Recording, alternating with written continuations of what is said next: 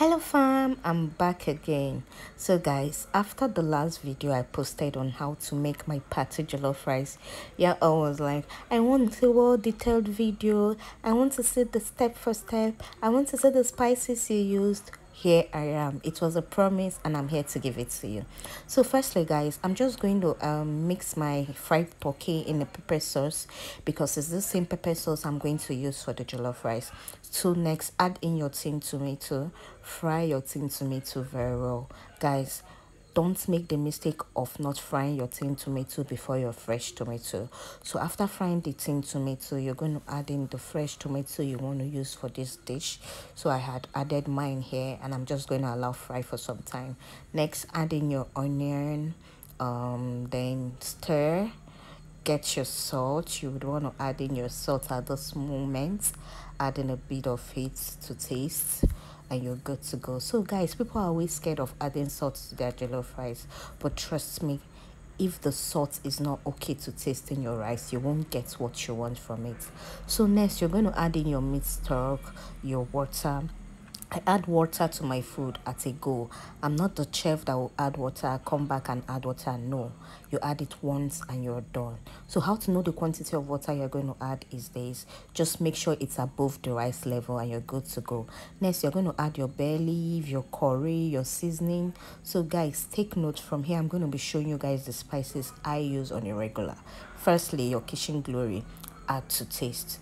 Don't miss any of the spices. This is what you need for that your jollof rice flavoring. Put in more salt to taste because you know you've increased the quantity of water, so you're going to need a bit of it. So next, you see this big mama, you need it guys. Don't forget this one.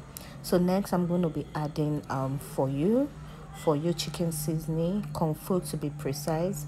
Don't make mistake, you need this very one guys. This is the main seasoning you need. Mevina is a must. Like, you wouldn't want to go wrong with it. You see Jima? Okay, make sure you get Jima. Dark soy sauce. I don't go wrong with dark soy sauce. Most chefs don't, but I do. Just a bit of it to taste. So guys, this is my ginger and garlic mace. Most people fry it, but I don't fry it because I love the flavor it gives to my food. So I include it while I'm adding my seasoning. So here you're just going to cover and allow to boil for some time. Then next, add in your rice. Sorry guys, I don't parboil my rice. I just wash it with warm water and I'm good to go. Sorry, I forgot to make a video of that. So next, you're just going to stir and cover. After 20 minutes, open your pot and here we are. So what you're going to do now is you're going to properly stir the food. Guys, take note, this is the first time I'm stirring my rice since it started cooking. Don't open and keep stirring to avoid it burning early, okay?